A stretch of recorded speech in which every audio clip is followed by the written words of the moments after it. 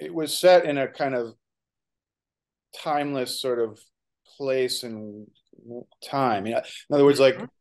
it was sort of the city, the world that this character is in, the environment was sort of like a kind of it was like a generic city and a generic time. Um, My son is very sick. Something got inside of him.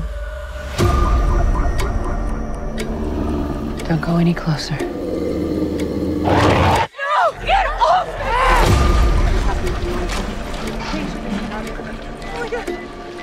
Is he gonna die?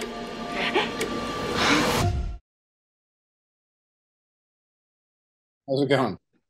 Going all right. All right. Snowstorm here in Chicago, so Oh, is it right? Really? I should. They still late got in the the year, Christmas tree up. So. Huh? I'm like late in a year, you're thinking like spring's coming soon, but then it's a reminder, where you live that not quite yet. Yeah, I bet. I mean, you guys had that cold spell a couple of weeks back that was Oh pretty yeah. brutal. Oh yeah. The dangerously freezing. Yep. Right. It's Yep. time to move back to LA for me. That's what I hear you. Well, I'm in Malta right now, where the weather you is just I perfect. heard. What are you doing out there? Are you filming something or just vacationing?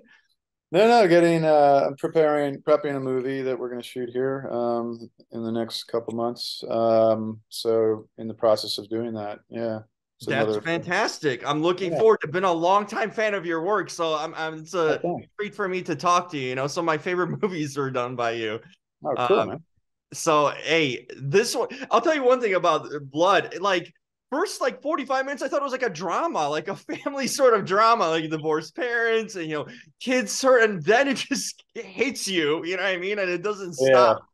Um, yeah, I'm curious, was it like this setup? I love the fact that it eases you into it. You know what I mean? Like right. you get invested in these characters, like, oh, it's kind of like a family thing, a mother struggling here, and a young family, and all that, and the divorce, and bam, was that the setup too, like intentionally that it happened, or just sort of worked itself out? That it was like almost felt like a tale of two movies. Yeah, I think that is sort of the idea is like kind of teeing up the relationships between the family and the fact that this woman is a single mom, struggling single mom, like dealing with her own addiction issues and so forth, and the Yeah, custody battle between her and her husband. I mean, only because of what she's going to have to go through once the bad stuff starts to happen. I mean, and I like those kind of movies that sort of ease you in. I mean, yeah, we kind of we sort of foreshadow that some bad ominous things are going to happen, but in general, the idea is to kind of like slowly kind of like let you into this world, and then when the bad stuff happens, you understand what's at stake for this mother who is only trying to do what any parent would do, which is save her sick child. And mm-hmm. the and then like, but then you understand her dilemma too, that she's not just a good mom trying to save her child, but she's like a mom with a flawed person, a flawed mother trying to That's right. save her child, and that struggle that she's sort of dealing with in terms of trying to do the right thing by her kid, but also not screw up the losing both of them. You know what I mean? Mm-hmm. And then so I loved how it caught me off guard too when I first read the script. Like what is this movie? Blood is a reference to both human blood in your body, but also the blood that connects us as family, right? So Totally. that kind of combination to me was very interesting. And what I liked about it from the get go was that it sort of straddled two genres, one being, like, as you said, more of a family human drama, like even like a Uh-huh. medical drama, and the other being a more straightforward, like genre vampire story or a horror story. And finding that way to kind of merge those two things together, I guess it sort of becomes more straight out horror by the end. Um, but yeah, I'm always good for a slow burn myself. Yeah, because sometimes you get hit too much or too quickly, and it's just like you don't get a chance to. I'll call it the movie breath. Like you don't get a chance to breathe. Almost, it just hits you, and it just yeah, overwhelms you. But like this, you kind of ease into it. It's like a takeoff, a slow takeoff instead yeah. of Just a slow, yeah, taking going off the runway, and then Yeah, you get your wheels off the tarmac, and then you're that's off. right. Yeah, I Need to enjoy ease that. into it. Yeah, exactly. That tree was fascinating. Was that a real tree, made tree? Because I'm like that's a cool, scary looking tree, but very uniquely a character almost. Right. Yeah. No, I mean, I wish we could have found an actual tree like that. So no, it was we Okay. created it both digitally and practically, but yeah, the tree is meant to be, in some ways like the I don't know, the kind of uh, I mean, it's an explanation, maybe, or part explanation as to what's happening. Something's in that tree. We don't know what. I like kind of stories that allow a little bit of mystery. I think the Mm-hmm. best kind of horror, the best kind of scares are usually in those places where you don't get too much explanation because it allows your mind to wander, allows your imagination to take over. That's more interesting to me. I mean, we toyed with the idea of having more straight out, more literal explanations as to what's happening to this kid, whether there's a creature in the tree or Mm-hmm. cool to just imagine it. It's cool to think about what it could be in there. So the tree became, that kind of like, the central, kind of image in the movie in a way, and the kind of thing that ultimately they all end up at by the end. Um, and I just thought, as a visual thing, just sort of really kind of creepy and cool and different. And again, like the movie's about family and and and there's even a moment in the beginning when they're looking at the girls looking at the photograph, an old photo from like 100 years ago, and the original Mm-hmm. people lived in the farmhouse, and there's the tree in the background. But in that time, the tree was this lush, beautiful thing, and now it's become this wizened old dead tree, and maybe that's kind of like something about the place is not right. Mm-hmm. I don't know. I like stories that are more tonal than they are like literal expositionally like explained to us. I just find that more interesting. So this movie's sort of a little more like that, I think, in regards to the supernatural component. I mean, I also there might not even be a supernatural explanation. I mean, maybe he literally the dog was bit by a bat. The dog bit the kid, and now the kid's got whatever the bat had. You It could know, be. I love an open interpretation because I feel like movies like that make you think afterwards. Because if it's kind of straight said, like, oh, it's satisfactory, but it's an immediate satisfaction where you kind of don't linger with it. But like this, you linger with it and imagine like more scenarios. I always feel like if there's some mystery or not fully explained thing open to interpretation, as a viewer, it leaves you more invested in the film in a long run. I totally agree. I mean, those are the kind of movies I like to watch. And those are the kind of movies I like to make. I mean, I've always been drawn to that kind of storytelling. You know, and I think certainly, if you're into films and into filmmaking and as a not just as a mere entertainment, but as something to kind of really wrap your head around, then you want to have a movie that works on a number of levels. It's not just like a straight out thing. I mean, those movies are fun too, like the Yeah. Blumhouse movies where it's a little more like this is what it is, jump scares, whatever. I like those films as well. I just personally like to do stuff that works that's a little more psychologically driven, Yeah. a little less straight, a little less literal, I guess. Well, speaking of psychologically driven, one of my favorite movies of all time is The Machinist, and that's you talk Oh yeah, about psychologically driven movie. right. How do you Yeah, feel? that I feel like this movie still resonates when you look back at it years ago. It kind of stays with you. Like it's sort of a timeless movie in an interesting way. Just probably you mm, just remember Christian's performance and kind of the story in itself. How do you feel like the movie has, in a sense, aged over the years? I feel like it's still one of those movies you just don't forget. It's yeah. visually jarring in your mind, no matter what you think about it. The name, you hear it, and just like bam, it takes you right there to it. That's interesting. There is something when we made it.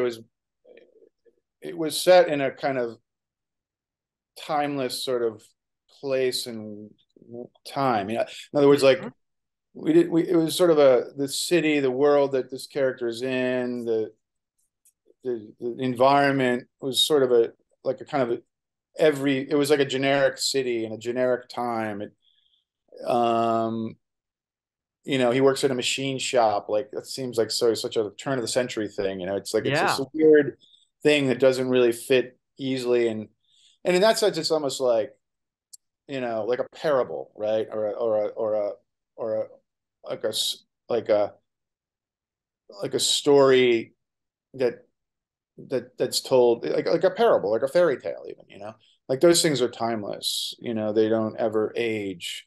And I think I like that kind of those kind of stories like that aren't locked into a specific time and place. And since that movie very much plays from his perspective, you're kind of like in his weird fever dream. You can kind of get away with that. It's not meant to be like, it's meant to be a little hallucinogenic, if you will. And Mm-hmm.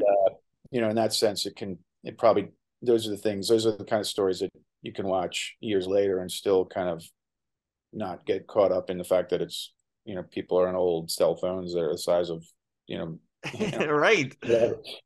Yeah. So yeah, I think you're right. It's cool. I think that movie does, has stood the test of time to a certain degree. It certainly has. You know, and like I said, I followed your career, and it's interesting because you've delved into a lot of television too. You know, you've directed a lot of TV shows too, and obviously the films too. How is that?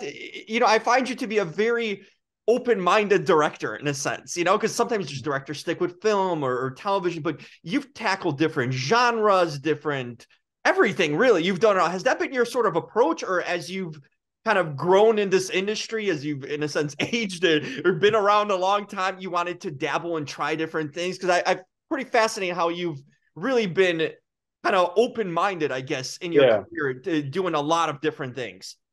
Yeah, you're right. Exactly. I like to be versatile in the kind of stories I tell or the kind of projects I do. I don't like to, I mean, I tend, you know, I guess my movies tend to be a certain tonality. They're not like Mm-hmm. bright romantic comedies, although my first movies were that way. You know, so and then television gives me the opportunity to play in a sandbox that I would never play in normally. You know, I do episodes of TV shows that aren't necessarily even the kind of shows I watch, but it's fun to do, Mm. tell different kinds of stories, work with actors, work in a tone or a palette that you're not necessarily going to do on your own. So I do both. Yes, and I mean, some of it's out of necessity. Like I got to work, and I like working. I like being behind the camera. I'm not always having the opportunity to make a movie because movies have to get set up. You got to get actors. You got to get financing. You know, it Right. takes time sometimes. And while you're waiting, you're doing a pilot or you're doing an episode or whatever. And you know, frankly, television right now is so good. A lot of it's so good. It's on par with any movie. I mean, the show I just did, an Mm-hmm. Apple show called Invasion, which was like, Oh you know, yeah, like I'm a fan. I super like it. dopey, you know, like sci-fi, like lots of special effects. And, you know, like any other, you know, 20, 15 years ago, it would have been like the biggest movie on the planet. Now it's just like another Apple show, you know?